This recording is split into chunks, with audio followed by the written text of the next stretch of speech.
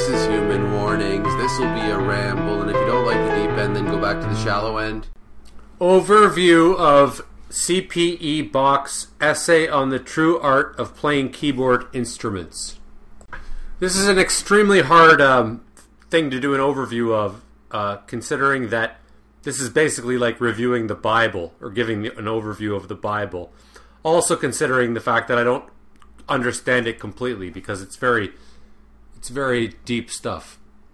So I'm going to mainly talk about the importance of this book, and then I'm going to briefly touch on some of the points made in the book. I can't go on in depth about the points of the book because I don't quite understand all of it, because it's like molecular, quantum physics. It's difficult. Okay, this book was written by the son of Johann Sebastian Bach. His name was Carl Philipp Emanuel Bach. Bach had a number of sons. One of them was Johann Christian Bach, who was best friends with Mozart. But this is a different son. This is Carl Philipp Emanuel Bach. Now, this book is very rare. It's very hard to find. I bought one on eBay for like $50, and there was only like one of them.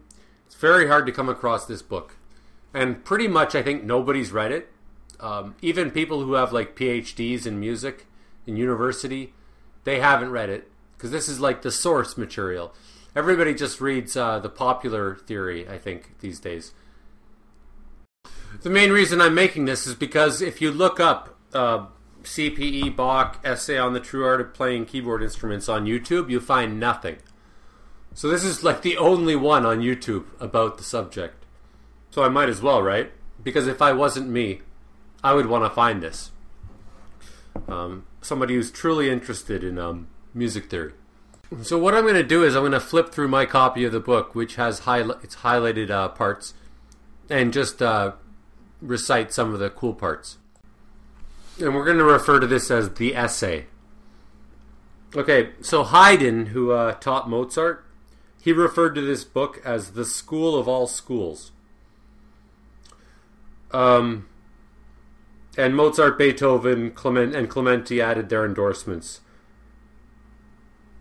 speaking uniformly of Bach as one whose music must be studied, not simply played. Beethoven's method followed the essay closely. Mozart's famous sweeping statement, as quoted by Rochlitz, is, "He is the father, we are the children. Those of us who do anything right learned it from him," referring to the essay. "Whoever does not own to this is a scoundrel." Oh, another Mozart quote regarding C.P.E Bach. "We can no longer do as he did, but the way in which he did it places him beyond all others." And here's a quote by C.P.E Bach regarding his father, Johann Sebastian Bach. "In composition and keyboard performance, I have never had any teacher but my father." Okay, I'm reading more from the book. "Nowhere is Philipp Emanuel's indebtedness to his father more clearly expressed than in the chapter on fingering. The son worked out the details, but the father fixed the basic principles. However, it is clear from the reference to fingering as a secret art known and practiced by very few, that the Bach family did not discover it, but rather organized it and elaborated its technique."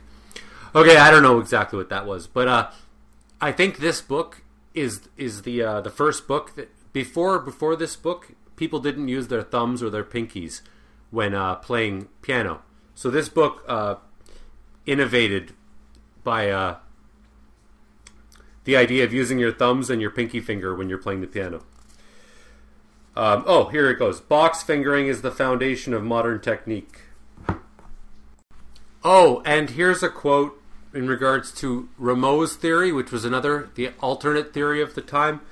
I talked about Rameau in a previous YouTube thing that I made. Bach and his father were acquainted with Rameau's theory, which has become the basis of most of the modern writings on harmony, but they disagreed with it. "You may proclaim that my and my deceased father's basic principles are contrary to Rameau's." Oh, and the distinction being cited is what Bach was doing was a practice, and what Rameau did was just a theory. Essentially, Rameau had said that there's only two different kinds of chords, so he simplified things to that degree. Bach, here it says, Bach has 20, but includes many others as subtypes, chromatic variants, and alternates. Yeah, I'm not going to get into the actual theory because I don't understand even 1/10 of it, but I'll just say that according to Bach, there's like dozens of different types of chords, and it's extremely complicated, and he really gets into the subtleties, things like ornaments, trills, retardations, anticipations.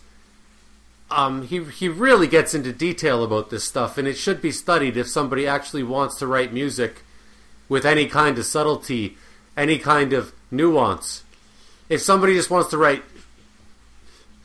caveman garbage, then you just read Rameau.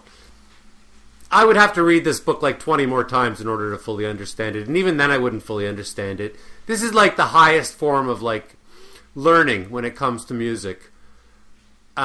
And I'm humbled by the fact that I'm out of my league. I'm not usually out of my league in life, but here, yeah. This book, it's like reading Aristotle, or reading Plato. Yeah, so that's all on this. The last one I'm going to do on music theory is on Schenker, and I can get into better detail about him, because Schenker is mainly extrapolating. Mainly, what's the word? He's mainly elaborating on the theories of Bach and Fuchs, and he's also condemning Rameau and other such assholes. If you like gays, click like. If you like blacks, comment. If you like women, click notification bell. If you like gay women, subscribe. And if you like gay black women, Patreon, human warnings, give me money.